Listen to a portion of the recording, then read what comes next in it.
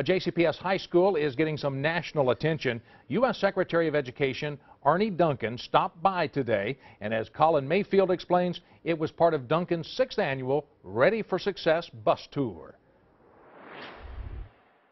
U.S. Secretary of Education Arne Duncan hit the road, landing right here in Louisville at Jeffersontown High School, where he took a tour and also held a roundtable discussion. Good morning, Secretary Matt Kingsley. You're going to make some jump shots for me, okay? Thank you very much. Welcome to Jeffersontown High School. Secretary Duncan is on the road to highlight successful academic programs. The tour celebrates local communities working to increase access and opportunities for students. We've seen amazing early childhood programs.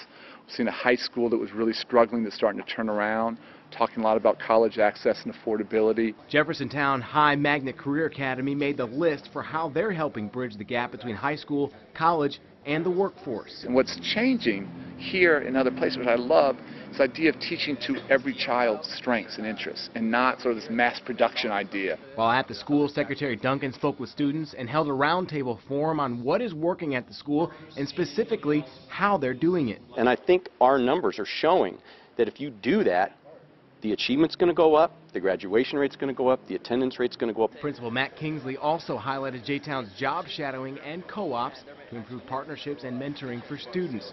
Programs Secretary Duncan and his team say they want to replicate across the country. All these different pathways, all these different opportunities for students to find their passion, find why they want to come to school. Colin Mayfield, WLKY News. After his visit to Jeffersontown, Secretary Duncan went to U of L for a roundtable discussion on college access and affordability.